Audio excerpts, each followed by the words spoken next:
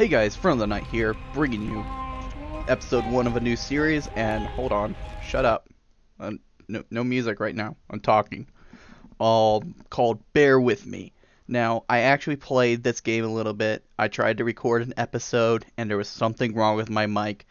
I had the dial of my headset down. This is a recent headset, mind you, so I'm kind of still getting used to it, and I didn't realize, and I thought I had the volume dial when it was really my mic dial, and I dialed it down low enough that I was inaudible in the video.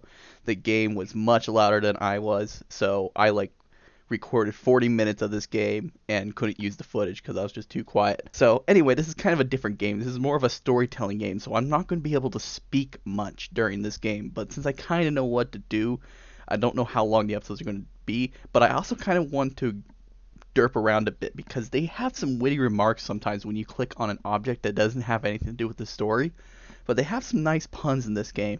So it's been like a couple weeks since I got this game, and so we'll just hop right into it and you guys will see what it's like, I guess.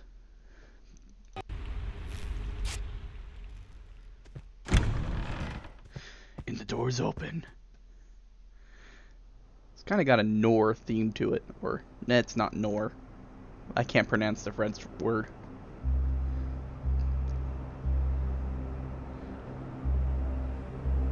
But it has a very interesting atmosphere.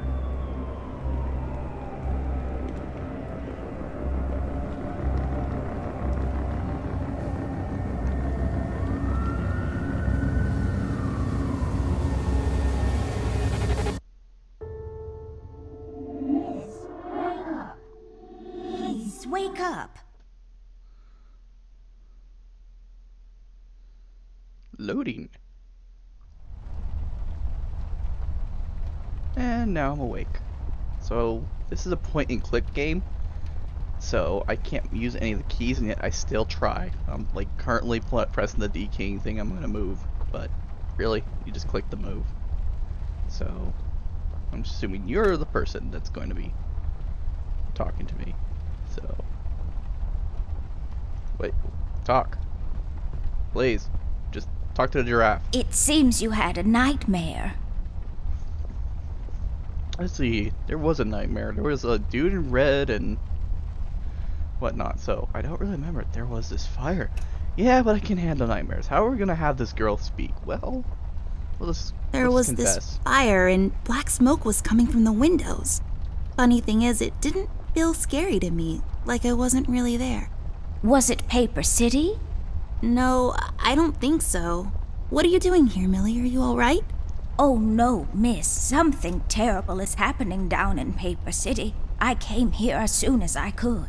I wanted to warn you and your brother not to go there, but when we arrived, I could only find you. What do you mean? Miss, I'm afraid your brother is missing. I have to go find Flint. Millie, you stay here and rest. I'll come and check up on you later. Please, before you go around looking for your brother, miss, go and find Mr. Bear and ask him to come along. He's retired now, but he was always so fond of you. I'm sure he'll help you out. He may not be an easygoing man, but he has a kind heart. Ted? I know where he is. He has a small office in my closet, but Ted and we can't work together anymore. Mostly because I'm still smart and driven and he's become a burnout. I haven't seen him since he left the city. But whatever falling out you two had, I beg you to reconcile. So, because she's a nice giraffe, I would be nice to her. Okay, Millie, I'll go ask him. But I'm not sure if he'll even hear me out.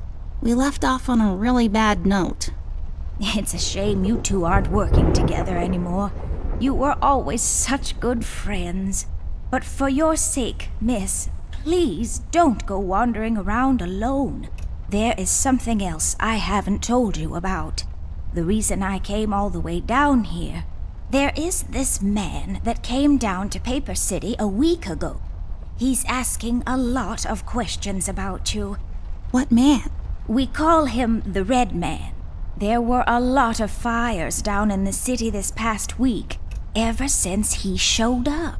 The officials are burying their heads in the sand, while this man has an entire city, your city, miss, cowering in fear. Well, Paper City Police Department isn't known for its heroic head-on approach to crime fighting. The mayor and the commissioner have issued a citywide lockdown until all of this is sorted out. A lot of people are escaping the city.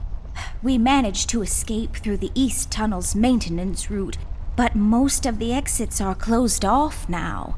You said we escaped. Is someone else here with you? The Mugshot boys helped me through the East Tunnel, bless their hearts. We arrived at Flint's room, but he wasn't there, so I came here to wake you up. I have to go now, Millie. I'll be back as soon as I can to come check on you. Do you need anything? I'm fine, little miss. I just need to rest is all. Please, before you go out, find Mr. Bear and ask him to come along. Oh dang, did that clock actually move? It's not working, but that's okay. I can't tell the time anyways. Oh. You sure it's not moving? I could have sworn it just moved. Like, you sure it's not working? Maybe it just flinched in place. See, now I'm going to be watching that clock. But for now... Oh, dang it! I looked at the closet when it moved again. I think it just flinches in place. That's disappointing, though. I was actually hoping that it moved. But where's the second hand, anyway? Like, how would you tell time? No wonder you can't tell time. It's only one hand. Whatever. Let's go in the closet. Looks like a very crude office. Amber Ashworth, if I had a nickel for every time this broad got me into trouble, I'd be neck deep in nickels right now. Something was different this time. I could feel it in the air. Someone really put the scares on her. Despite her fragile appearance, Amber's a tough kid, so it was unusual to see her like this. She starts talking, and I start pretending I don't care. I told her I'm retired, for good this time.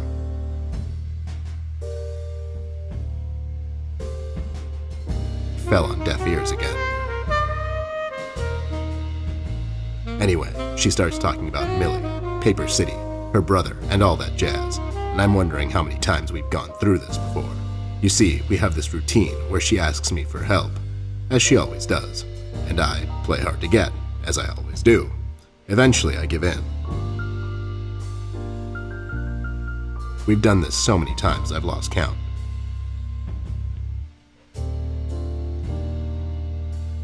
She knows the drill, and so do I. Might as well just hear her out.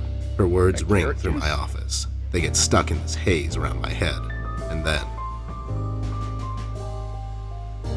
they get lost in the cold autumn rain outside, tapping on my window in this hypnotic manner. It's calming in a way, or is it the booze that makes me calm? I swear it's carrot juice, not booze. Not much to do when you're retired, and hobbies were never my cup of tea.